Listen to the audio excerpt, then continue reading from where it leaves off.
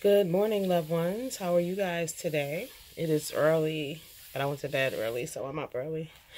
So I got a little frog in my voice, and I look a little tired. Okay, but today I want to talk about, I want to talk about work when you're working with white people. And white people, if you're on here and you see this, please stay. This could help you be a better coworker or a better employer, okay? So when I watched this, I heard about the scandal with Lori Loughlin and Felicity Huffman and how they were paying and scamming to get their kids into school. So what you guys realize this, the scam doesn't stop there. The scam continues on because they got to get them fake grades because remember they had to pay to get them into the school. That means they weren't qualified, okay? So they do the fake grades. You know those degrees are bullshit at the end of the day. All right, so that made me think of, when you work with white people, like I work in corporate America, and it's interesting because there are those times when you say, that motherfucker graduated from where? Oh, shit. Really? They making all that money. Why? I'm doing all the work and they're getting all the credit because of what? Those are the reasons why. So we already been on to it. We know what time it is and we know how it goes. But I want to tell you all this quick story, right? So back in the day, I used to, I was signing up. I was looking for a new job, right? So at first, I was using my name, but I wasn't getting callbacks, right? But so one day, this temp agency called me, and I went into this place, and the man was like, "Haven't you been here before?" I was like, "No." He was like, "Yes, you were. Have you been here before?" I said, "No, I've never been here before." I said, "Oh, there's somebody else. We got the same name, but I spelled my name different." So at that point, I switched my name on my resume, and then bam, I got a job, right? So one day I'm at work and the people are calling me by my middle name. And I'm ignoring their asses because don't nobody call me that in real life. So I was like, So the lady's like, hello. I'm like, oh my God, you talking to me? Then I said to her, I'm so sorry. Listen, I put a different name on my resume. That ain't my name. That's my middle name. I don't go by that. But that was real funny. So when I got there, I used to do the scheduling. And when I arrived there, the filing system was a hot ass mess. I mean, mess. All right. So I take the time, get all this shit together and in order. Everything is going smooth. Then all of a sudden, they start shading me. Now, when you're at work and you feel like people are shading you, they are. So I'm like, oh, damn. So one day, one of the doctors, now I work for doctors who treated autism, the top in the game. And I'm going to tell you now, if you feel like you have issues with your children or they're not progressing the way that you feel they should be, and you also should be checking to see where they are. You can Google it, what stages they should be in at what ages. And do birth to 3 months, Don't be afraid. It's best to get early treatment, okay? A lot of it has to do with diet and allergies. So, just if you have an issue with your kid, please get them checked. So anyway, so they was acting shady. So one day, one of them left, and I was like, "Oh shit, I'm gonna take me a quick nap in the the therapy room, right?" So when she left, like 5 minutes later, the other one came back. So I jump up real quick, but my desk is on the other wall. So there's the therapy room, there's a door. So she doesn't see me standing in the therapy room. So I'm standing there and I'm watching her. So since I'm not at my desk, she walked by and she's stopping my screen and she's staring and staring. I was like, okay, this is not a bitch getting down. All right, whatever. Cool. All right. So now all of a sudden there's a problem with the filing system. Oh, there are documents and charts that don't belong there. It's a problem. It's a problem. It's a problem. Now, mind you, I'm prepping these charts every night, so I know what's in the charts. And I'm like, you bugging. So it gets to the point where it's a small office. So it's about 7 of us. And we're having a meeting one morning. And there was a lady there named Betsy. And y'all know Betsy's Caucasian. So she was a coworker. The boss is talking to me. We're going over about the charts. And Betsy's like, well, maybe you. I said, Betsy, mind your business. Like, just mind your business. I'm shutting her down right off. Mind your business. Because this ain't got shit to do with you. I don't need you to come up with an excuse for me, bitch. I can spell. Thank you. So the other doctor is like, she's coming at me sideways too, right? So the head doctor, she's saying to me, I don't like how you speaking to Betsy. And I'm just looking at her because I'm like, I know goddamn well you don't want me to apologize to Betsy when this bitch is talking to me crazy and you ain't asking her to apologize to me. Mind you, I'm the only black person who works there. And that happens, you know? So, of course, I don't know shit. Of course, I'm dumb.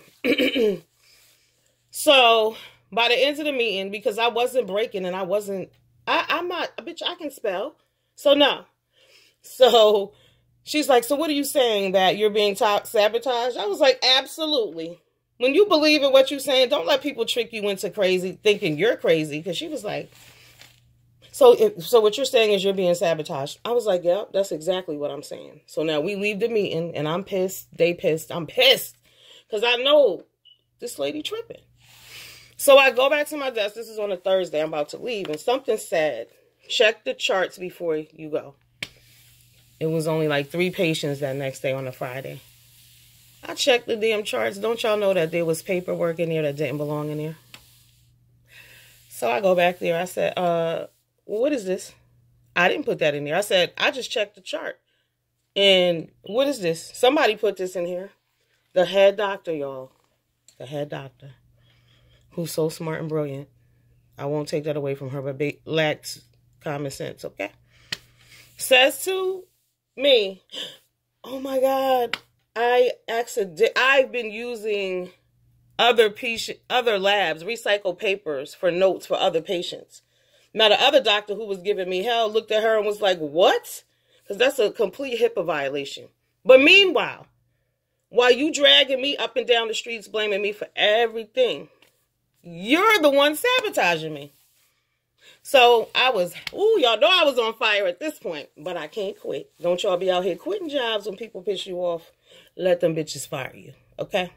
So I went back to my desk. She came to apologize. Now, y'all know steam is coming out my ears at this point. I said, listen, at this point, I want to quit, but I can't because I need my unemployment, all right?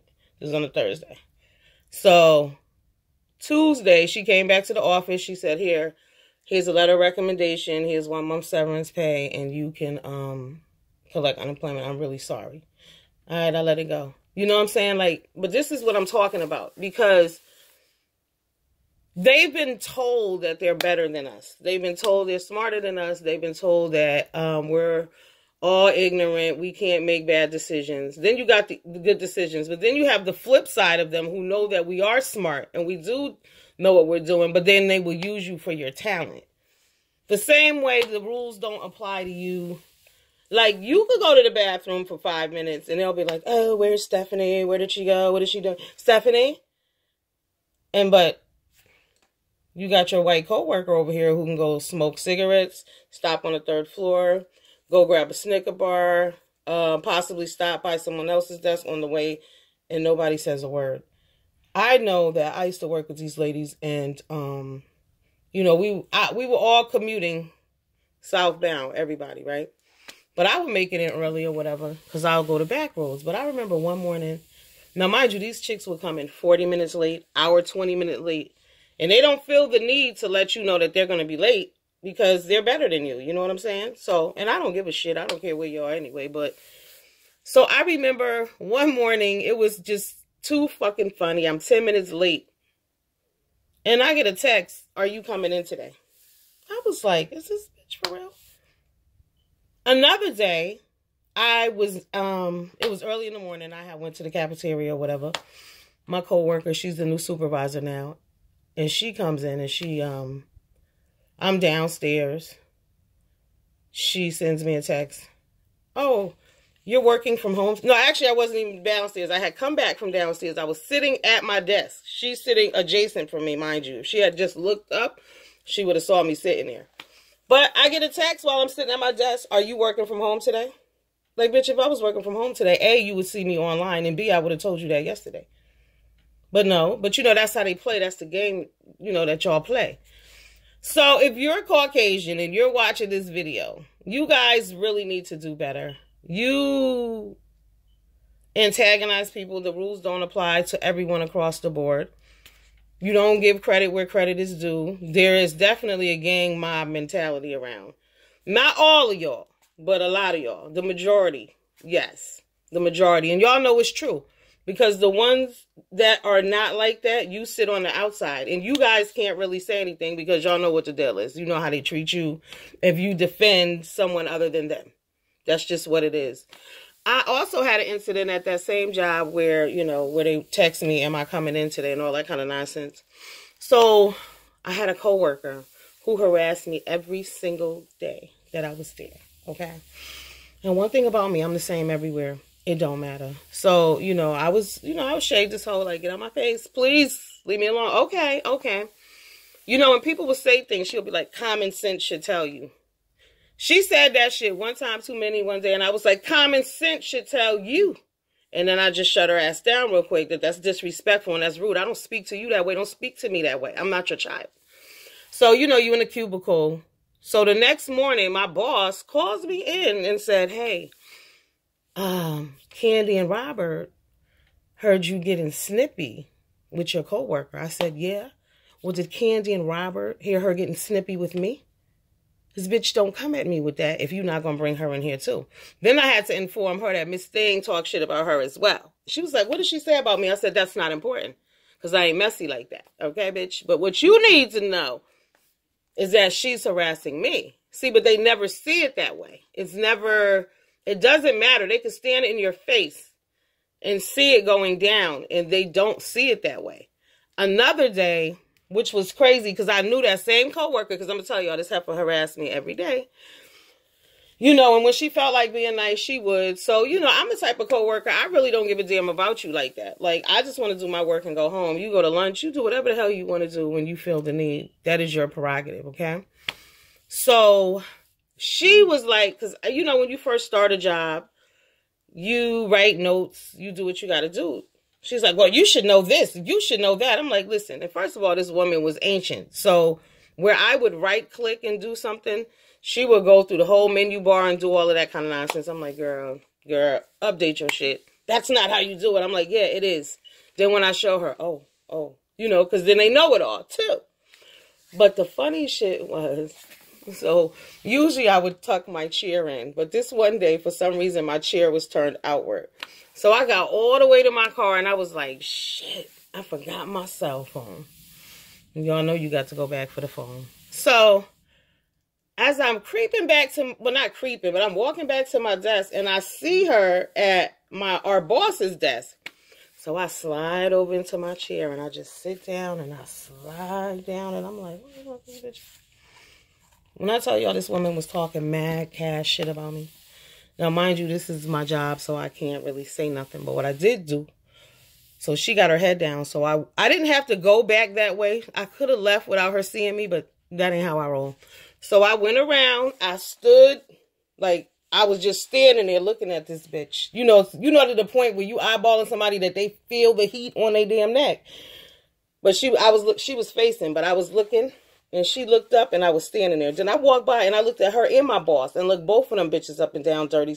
Because first of all, as an employer, you don't have to listen to all kind of bullshit. You know what I'm saying? Especially if you know that the person is a problem. Don't do it. Because I'm looking at you fucked up too.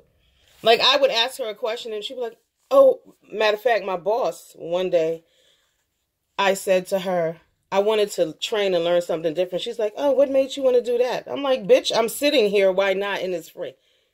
But why would you ask somebody why they want to grow, why they want to educate themselves, why they want to learn more? How does that affect you? You should want them to do that. But it's double standards. The same way, like I said, y'all get them free. You know that admission scandal does not stop at admission. Okay, that shit goes far beyond. That is grades, that is paperwork, term papers, all of that is bogus shit. Because I know I'm not the only person who has worked with people and been like, again, where the fuck did you come from? Because one year there was a chairman, the chairman's secretary. So she made about $110,000 a year. Sending out memos with typos in them. But then you got the lower level people down here, can barely get a damn bonus. But because she's, Caucasian or she got a fat ass, not really sure. But y'all know how it goes because that's another thing too. They discriminate against people based on looks. Because I know, like I said, I'm sure I'm not the only person who's worked somewhere and been like, how the hell?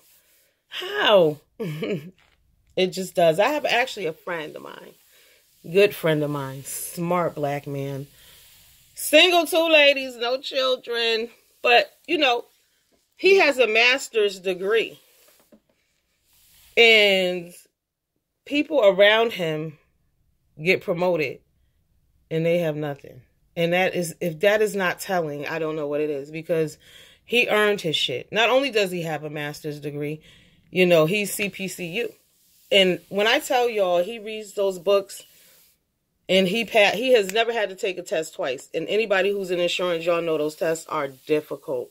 But he's knocked them all out the park. So he's CPCU, but they will promote someone who doesn't have anything or who's less than qualified. And then they will promote people, and then y'all want the black person to train them.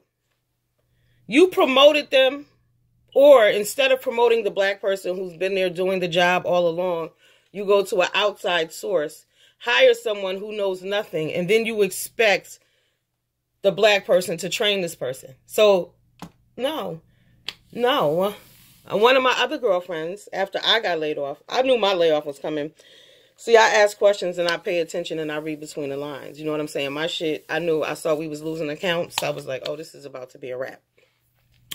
And I had breakfast with the president one day, and I was like, hey, so, you know, what do you think the status of our department is? Like, where are things going with us? Because we had new management and everything. We had a new CEO coming and everything. So they was like, you know, we really don't see the need for that department. Bingo! Your ass will be gone in a few. So be prepared. And that's what happened.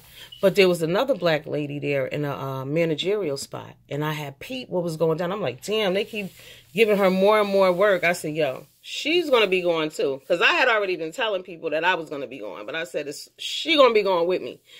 And it was, you know, it was a few other people too. But everyone was surprised to see her go. But I wasn't, because they were putting too much on her. But see, as a black woman, even as a black man in corporate America, you can't say no. You can't say no. Even you'll notice that when you're in the buildings like me, I'm friendly with everybody. Everybody know me. But, you know, there are black people who won't even speak to you. It's like, damn, there's only 8 of us in the building. You ain't gonna say good morning? And they won't. That's how real that shit is. Like, they don't want to be guilty by association. They don't want it to seem as though, you know, because you know that if it's more than one black person, it's a meeting. Go figure. It could be 12 of them talking loud in the corridor, but it could be you and your homegirl.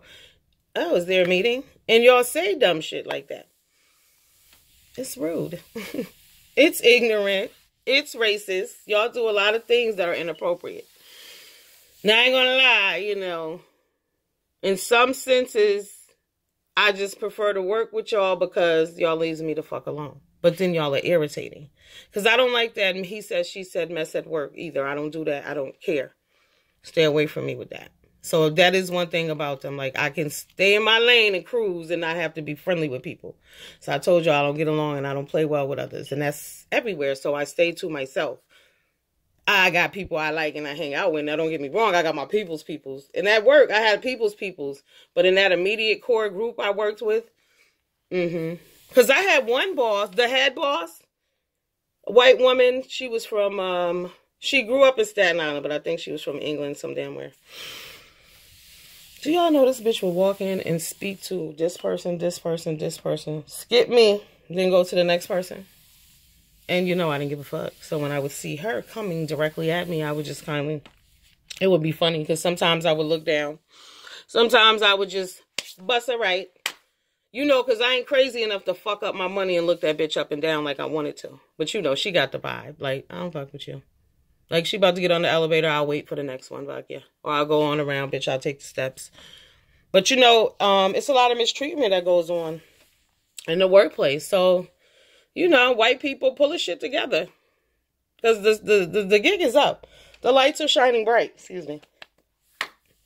Definitely shining, because we are not surprised about that scandal. We been knowing that. We go to school with y'all. We work with y'all. We knew that it was a lot of bullshit going on.